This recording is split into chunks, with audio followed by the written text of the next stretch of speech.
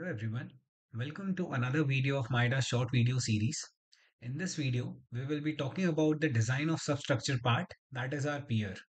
So as we know, in Midas Civil NX, we can obviously define our superstructure and design it corresponding to different materials, be it pre-stressed concrete or the steel girders or the composite girders.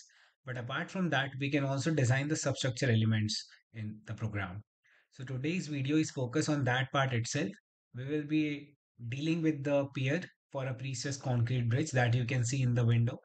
And to start with, we go to the results part and first we check our load combination. Like this is the analyzed model we are seeing. Then we go to the concrete design since we are dealing with the concrete design of our pier. So here we need to check whether the load combinations are defined or not. If we have not defined the load combination, we can just click on this auto generation option and that leads us to this automated load definition by the corresponding code. So I just choose AASHTO LRFD 20 and I can click on OK and that give me these load combinations according to the load cases we have defined.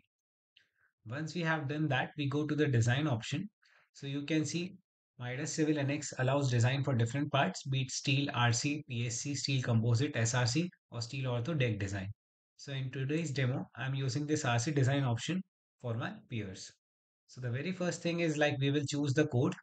So we recently updated our codes as well, couple of months back, where now we are having Australia every 20 edition for the design of all the material. Moving on, I will just first select the rebar input for design for the column section. So the program allows you either you can give the rebar that you are having and you can check for that, or you can just give the general details and the program then will design your pier.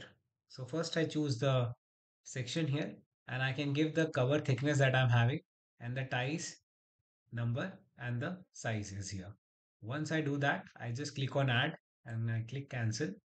Then we go to the design option and here we have this RC code design option and I can just use column design like that. So it is considering both the column sections as you can see and then it gives us this design results.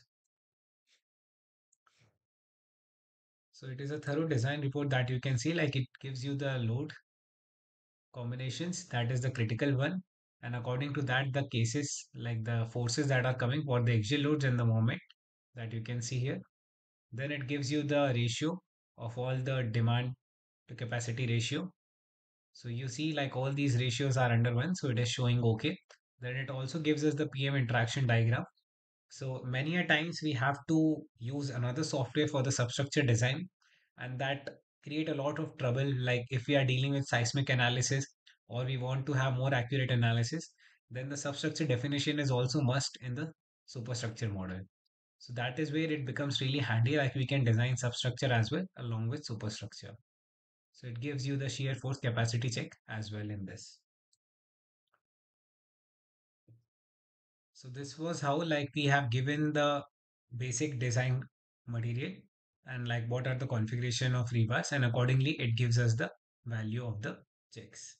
Another thing we are having here is like if I give the number of rebar that I'm having and the program will check corresponding to that reinforcement. So for that, I just choose the section here. You can see the circular pier section that I'm having. Then I'm supposed to give the details of ties and the rebar data as well in here. So I just choose the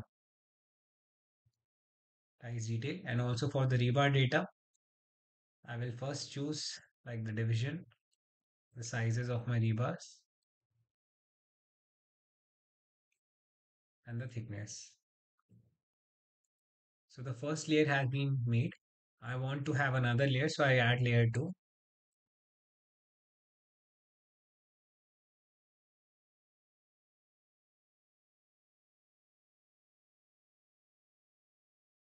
And then I again redraw. So you can see your column section as well here and you just hit add replace.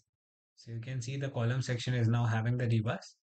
Now I just have to go to RC code check and I choose column checking. So as you can see, it has both the option. It can either design or check the provided reinforcement. Once that is done, I just select the section. We can have a 3D PM interaction curve as well for the both the cases. And then we have this graphical report similar to what we saw before. So now you can see the reinforcement that we have given the rebar patterns and the corresponding checks for that. So that is how we can deal with any substructure design, and it is applicable for pier cap as well. And in case you model abutments, so those things can also be designed. Same thing goes with the pile and the pile caps. I hope this video was helpful for you. See you in the next.